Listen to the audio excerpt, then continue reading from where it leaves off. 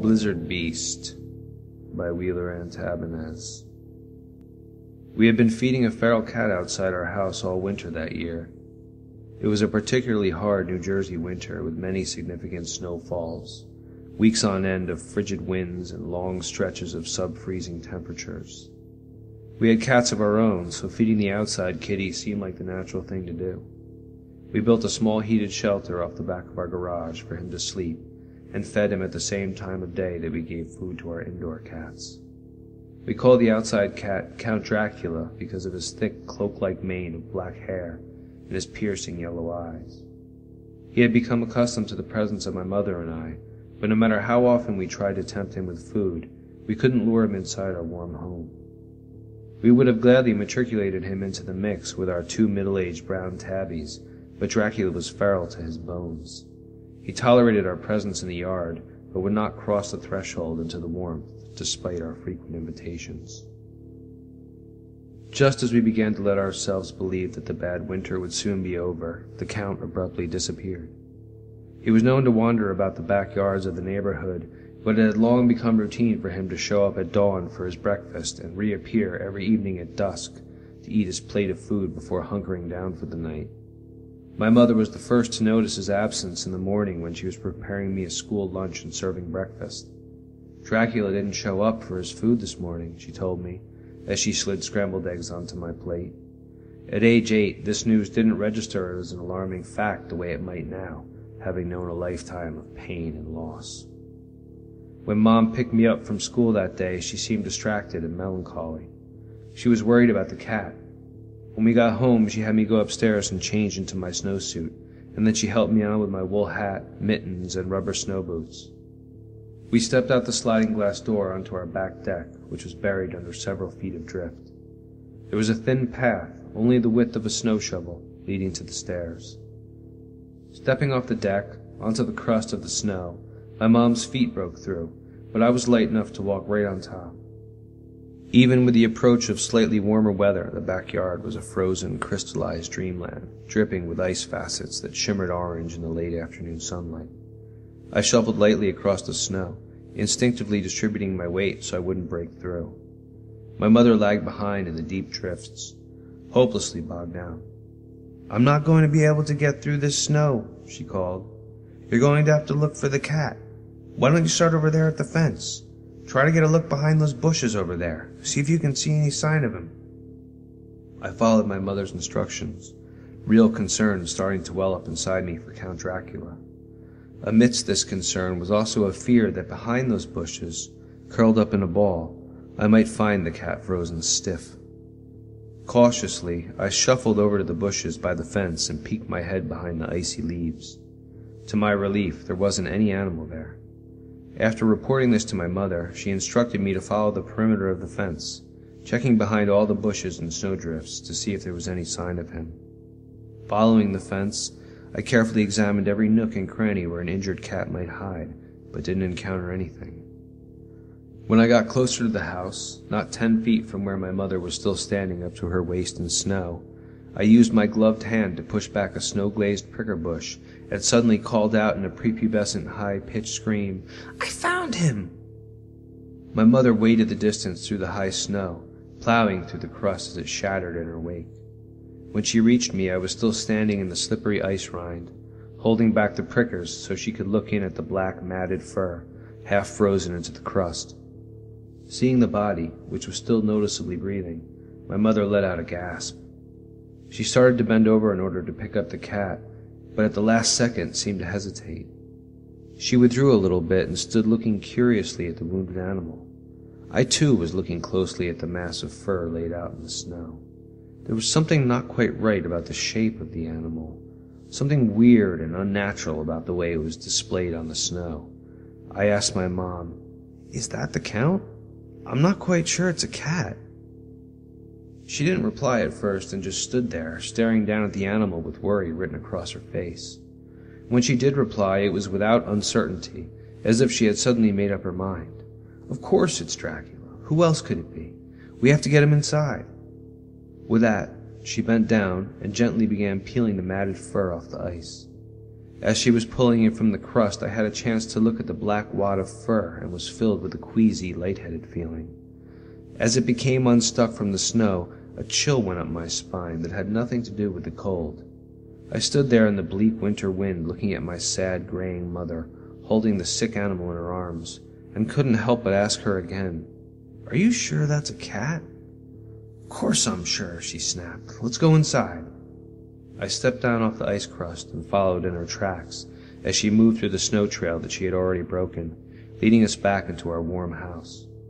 We shook off our boots in the mudroom, and she went directly into the downstairs bathroom, instructing me to fetch some blankets and towels from the linen closet so she could make the cat comfortable and get him warmed up before taking him to the vet.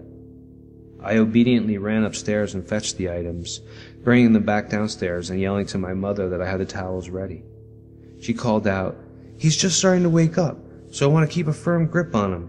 I'm going to open the door a crack and you can pass in the towels."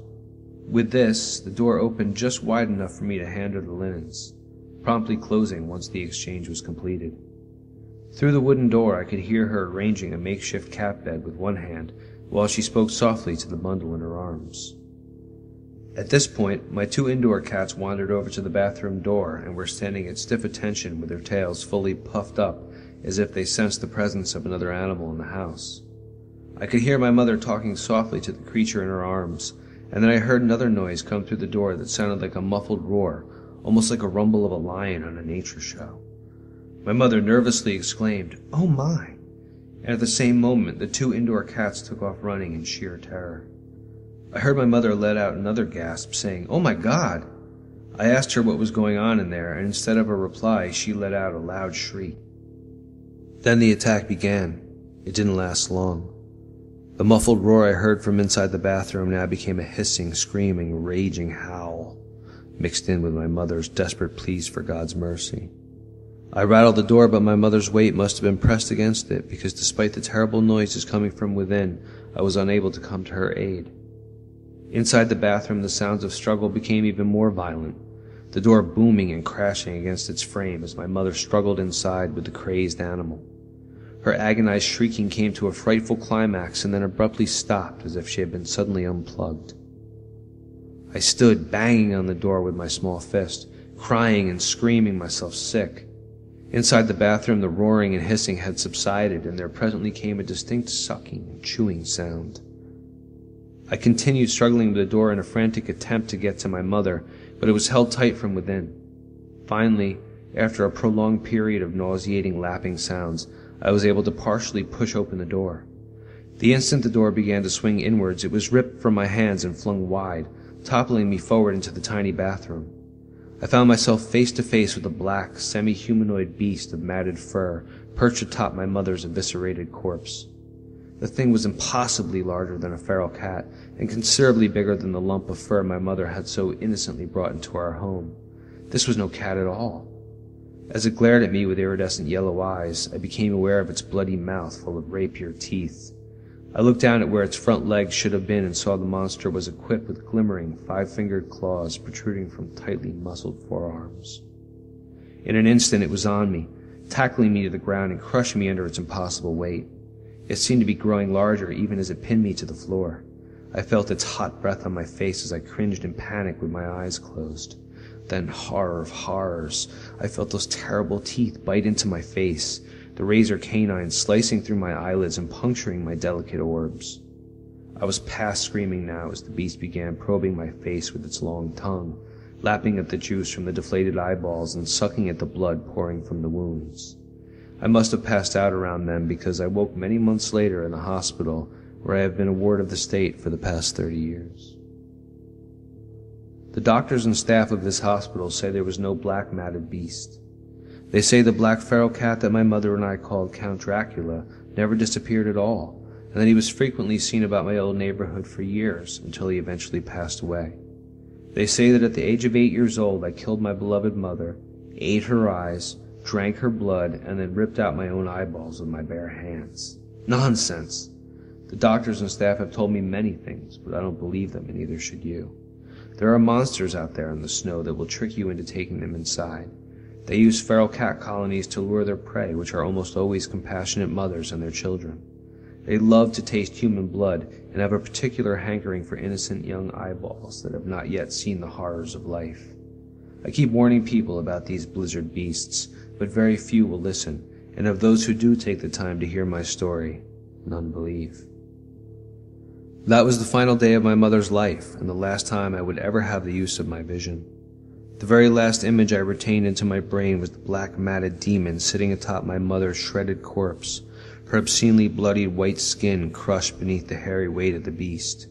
I see it before me now. I have told this story consistently without alteration of details since regaining consciousness 30 years ago, but no matter how convincing my tale may be, it has done me no favors except to render me unfit to stand trial. My only comfort on this cold and lonely ward is the hospital's cat, which I have been told is all black with piercing yellow eyes. His name is Thomas, which I find to be absurd. Although the medical staff strictly forbids it, I secretly refer to the cat as Count Dracula. He comes to visit me often, especially when the weather gets cold. On these long, frigid nights when I lay shivering in my bed, he creeps into my padded cell and curls up in the folds of my straitjacket to keep me warm. Despite the dangers, I still love cats.